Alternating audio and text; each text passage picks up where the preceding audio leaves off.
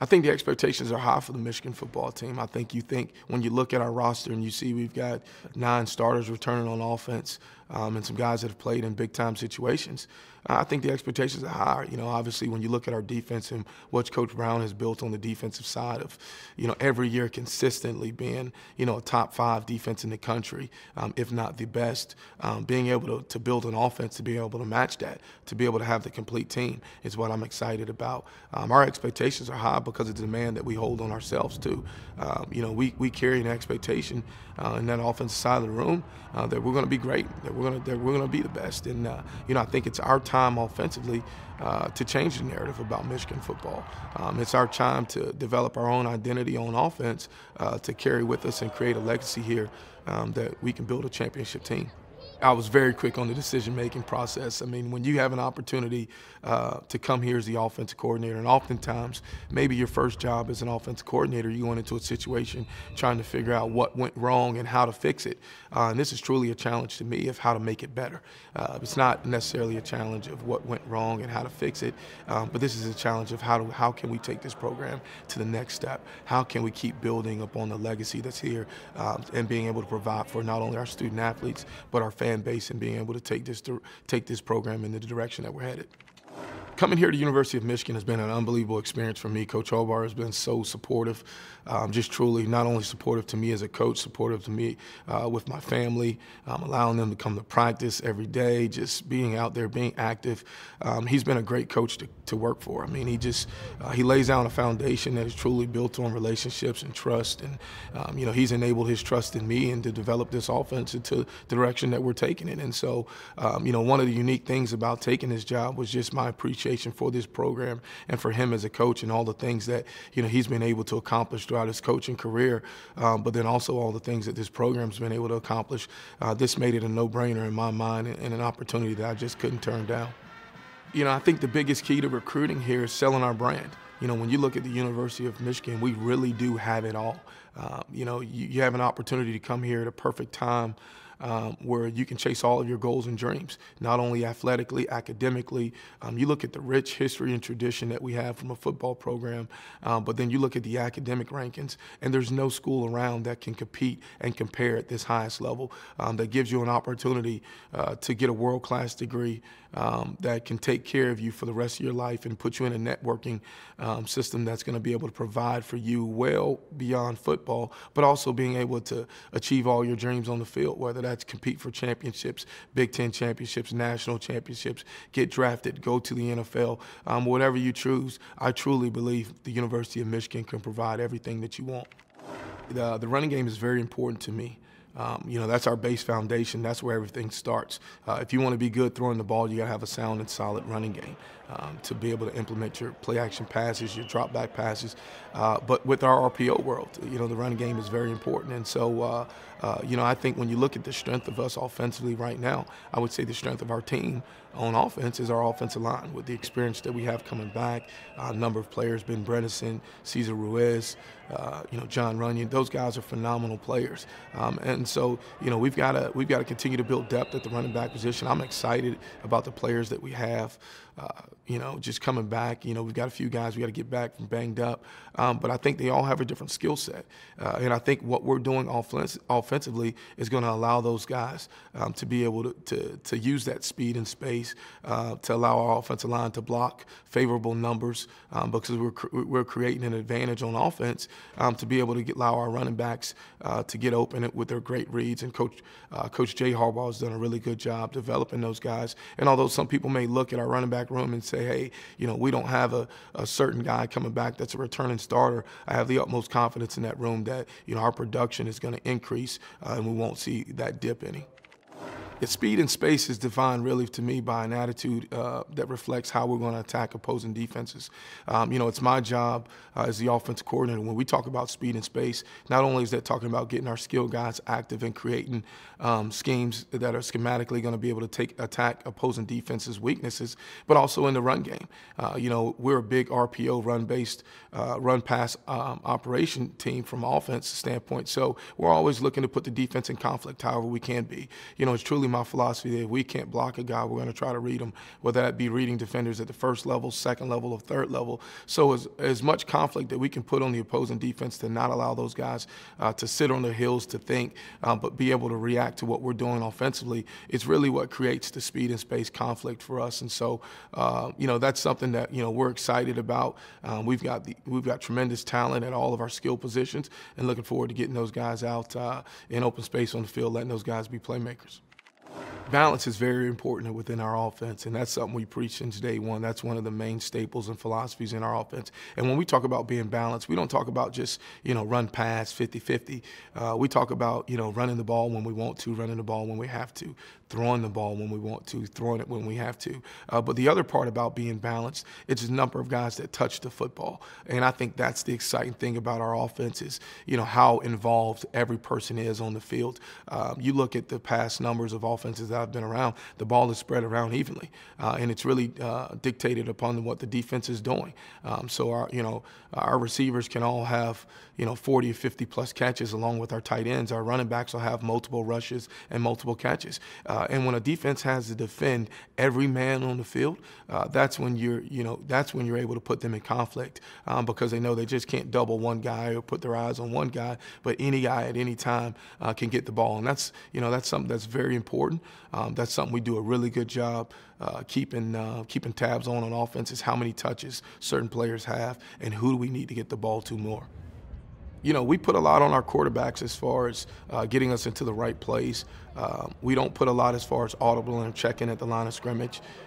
There's some things that we put up on our offensive line as far as protections-wise, but we want our quarterbacks to be able to think at the line of scrimmage, to gather as much information as possible pre-snap, whether that's by safety rotation or defensive alignment. We want those guys to be able to think and being able to go through their reads and go through their decision makers, find out who their conflict player is, who their movement key is.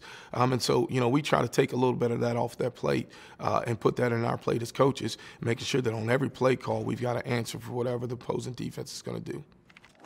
I think there's a huge emphasis as far as, getting the play call in at a certain amount of time and, allowing our quarterbacks to gather and the offensive line to gather as much information at the line of scrimmage. Because we are a no-huddle team, we often get lined up fast. We have the ability to play in 4 or 5 different tempos. We can play extremely fast. We can play in our base tempo, which allows us to gather as much information at the line of scrimmage, whether that's making, mic points for our offensive line or whether that's quarterback gathering information. The thing that we choose is to dictate that tempo. And so, I think our kids have done a really good job playing within all 4 of those tempos this spring and choosing the right time when to implement those tempos and when to use them in game-like situations. I think our receiver room and even our tight end room is really excited about this offense. I think just the opportunity to touch the ball on a number of different plays, not only pass plays but run plays. I think they're able to see through the cut-ups and what we're doing in practice. Just their opportunity. So every play you've got to be in the mindset that you could possibly touch the ball. So I think it's led to a lot of excitement. It's led to a lot of buy-in. That there's no dummy routes. There's no clear routes that we run. Everybody's a viable option at any point. And so I think you look at the talent that we have in those rooms, and although this spring we've been kind of a little bit down as far as our depth, as far as some injuries go, I think the overall both rooms, the tight end room, the receiver room, is really excited about the opportunity they have within this offense to get the ball and make plays. I think the change for this roster and our offense, I think the players have done an unbelievable job this spring. And I think it starts with our assistant coaching staff. I think our offensive coaches have done a really good job installing the offense, installing the base principles and foundation of what I want to be accomplished. And our players have done a really good job learning. I think throughout the first few practices, there was a big learning curve because it was obviously all new. But if you've seen the growth of our offense over the past few practices and the number of plays that have been made, and then the number of plays that we're just maybe one guy off from. I think the kids truly have the utmost confidence in what we're asking them to do. They're playing at a very high level now, and one that I'm really excited about carrying over until when the season gets here. I think I'm truly blessed to be in this position as the offense coordinator, to have the number of coaches on our staff, on our offensive staff, that have been previous play callers and have previous experience in this conference, going against certain teams. I think that's been valuable to me as a first-time play caller. creating our offense. As I said from day one, this is not my offense. This is our offense. And so, I've allowed every coach in that room to have input in what we're doing to most benefit our players, to put them in a position to be successful. And so each week as we game plan and we put together the game plan, everyone's going to be involved. It's not just going to be, my thoughts or my ideas. Each one of our coaches is going to bring value. They're going to bring, a different perspective to our offensive game planning from their, perspective positions to allow us to build and put together the best game plan to allow our kids to go out and be successful on Saturdays. I think the biggest advantage for me at my age is, I don't look at coaching as one of the, things that is dependent upon age or experience. I think it really depends on your outward thinking, your ability to grow and ability to develop each and every year to do what's best for the players. So I think, just when you look at my base philosophies offensively and, things that we're doing to challenge the opposing defense to put them in conflict, is we're always thinking outside of the box, doing what's best for our players to put them in position to be successful. So I don't often reflect on my age. I think my experience within this profession, not only as a player, being able to play it on the defensive side of the ball, being able to play it at the highest level in the NFL, has gained me, valuable experience as an offensive coach as far as attacking defenses, understanding what defenses are trying to do and understanding the weaknesses to being able to put our kids in the best position to be successful. Yeah, the biggest things that I was able to learn while I was at the University of Alabama was, just work ethic. That's one of Coach Saban's greatest strengths is challenge each and every coach. And that's one of the things that I think oftentimes gets overlooked throughout your coaching career. Sometimes we fall back based on, doing things the way we've always done them over the past, whether that's been by routine or just by choice. And Coach Saban really challenges each and every one of his coaches to think outside of the box and do what's best for the players. So learning from him and his experience, and also being a routine guy, just keeping a consistent routine throughout the week, whether that's in your approach from game planning, that's your approach in coaching the players and preparing the players. There was so much valuable lessons that I was able to learn under Coach Saban that I truly think, made me a better coach in a year, and it's something I'm so grateful for my experience there. I think both conferences, the Big Ten and the SEC, are similar in the area as far as the physicality within the conferences. They're both very big, tough teams that, that play physical brands of football, great defenses, and really try to grind out, games in the running game. But I think what we were able to do this past year in the SEC was something that was different. You don't see the spread element within the SEC quite often, just like you don't see many teams within the Big Ten with the spread element. So, I think conferences have some of their similarities. I think the differences in the conferences obviously stand out in recruiting. How fertile the recruiting grounds are down south within the states of Georgia, Florida.